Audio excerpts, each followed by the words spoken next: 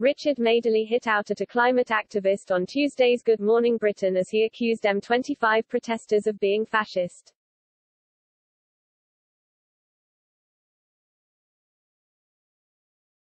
Richard Madeley and Susanna Reid invited Insulate Britain activist Liam Norton onto Tuesday's Good Morning Britain to discuss the recent M25 protest. The ITV presenter accused Norton and protesters like him of being fascist for justifying the protest despite it possibly endangering the lives of those who were stuck in traffic.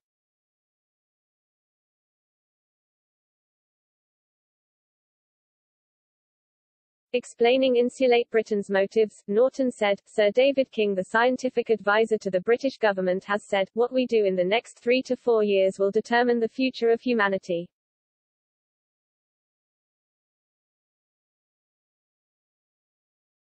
Now you're an intelligent person, Richard. Can you read between the lines of what 3 to 4 years will determine to the future of humanity means?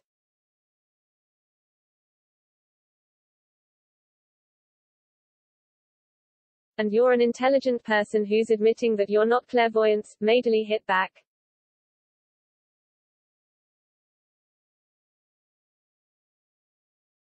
Can you explain to me, the parent of a 7-year-old child who has an absolutely critical hospital appointment to deal with the potential terminal cancer that could save their life, and they find themselves sat behind one of your roadblocks for hours on end and missing that appointment? Can you justify that?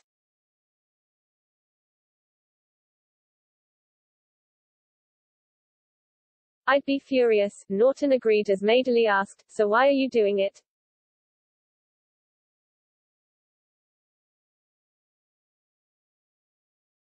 Because, as I've just said, what we do in the next 3 to 4 years will determine the future of humanity, he argued.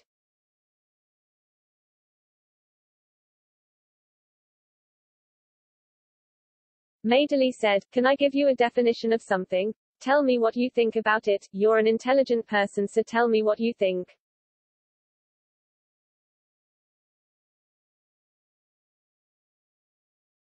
A tendency towards an actual exercise of strong autocratic or dictatorial control over individuals, or severe social regimentation, forcible suppression of the opposition, and the belief that the greater cause takes precedence over individual interests.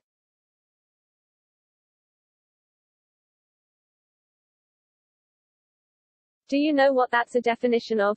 Fascism.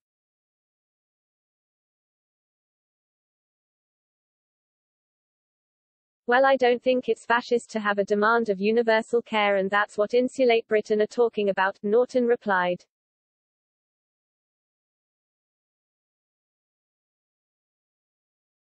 What we're talking about is the best value of money for reducing emissions per pound spent. We're talking about hundreds of thousands of proper jobs, meaningful jobs.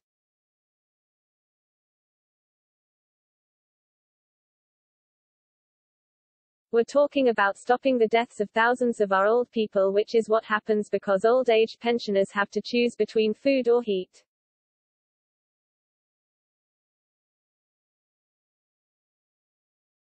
That's what is going on in the United Kingdom at the moment.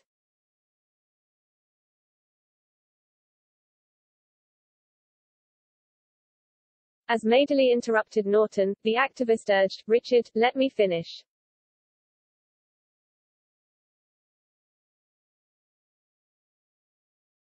I'm coming in on that point because it's a perfectly good point and I've got a fair response, the host argued.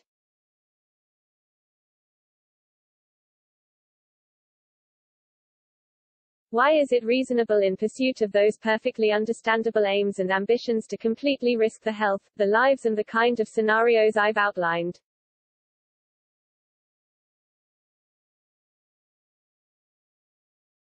Why is that a price people have to pay in order to support your ambitions? It's fascism.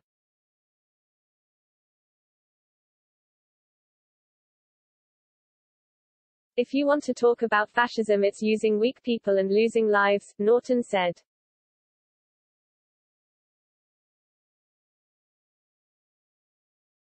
What we're talking about is a truth, and that's what I'm talking about, and that's what Sir David King is talking about.